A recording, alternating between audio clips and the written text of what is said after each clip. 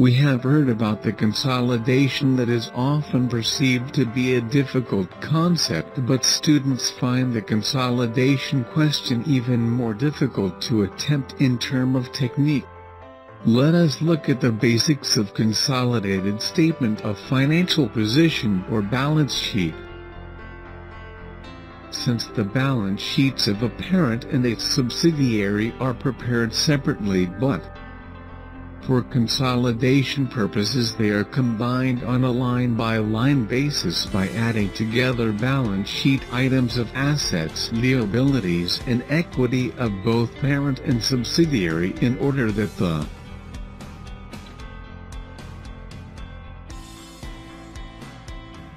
consolidated balance sheet should show financial information about the group as if it was a single entity. Now let us look at the individual components of the consolidated balance sheet. During consolidation, one thing should be kept in mind: that consolidated balance sheet is being prepared as a single entity. Considering this rule, some of the items of individual financial statements are reported on the face of consolidated balance sheet. Some of the items are not shown and some new items are added. Now look at the items line by line that normally appear on individual balance sheets of parent and subsidiary. Under the assets we have property, plant and equipment, current assets, investments and goodwill. Under equity we have share capital and retained earnings. Then comes non-controlling interest. Under liabilities we have current liabilities and non-current liabilities. Let us see what would appear on the face of consolidated balance sheet. Well, most of the items of both parent and subsidiaries are added to each other and then are adjusted against any additional information that is given in the question, like property, plant and equipment appearing on both parent and subsidiary balance sheets are added on the face, and any adjustments like fair value gain or loss and excess depreciations are adjusted on the face. Similarly, current assets of both are added together and any adjustments like intragroup transactions and unrealized profits are made here.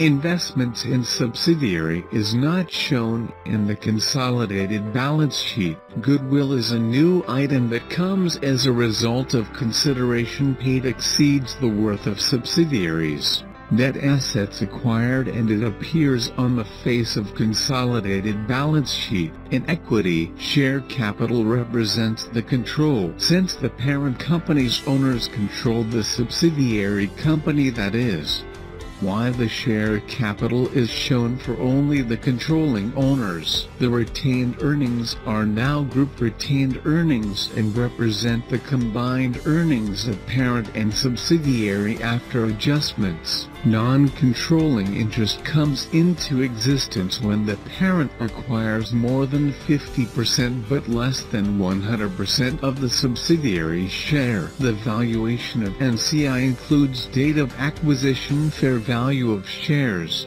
not acquired by parent, plus shares of subsidiaries post-acquisition profits. And finally, the liabilities of both parent and subsidiary are added together and adjustments are made for any intragroup transactions. Now let us see an example and solve it.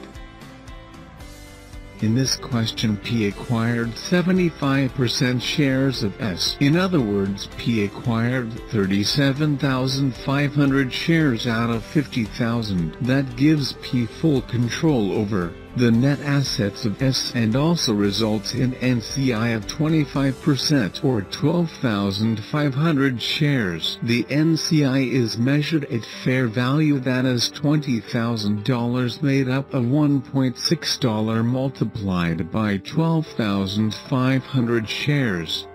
The acquisition has formed the group for which P will prepare the consolidated statement of financial position. Let us see how to prepare the consolidated statement of financial position or balance sheet of P group.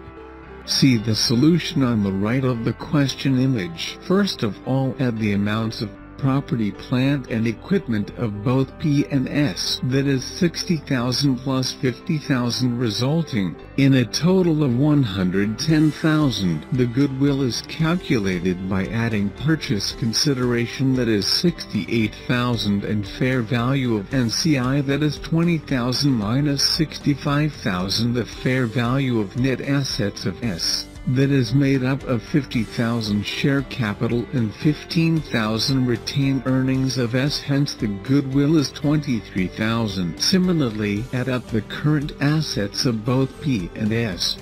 That is the end of assets side. Under equity section, share capital is to be reported only for P, that is $100,000. Group retained earnings are calculated by adding PS retained earnings of $70,000 given in the question plus 75% share of post-acquisition profits of S.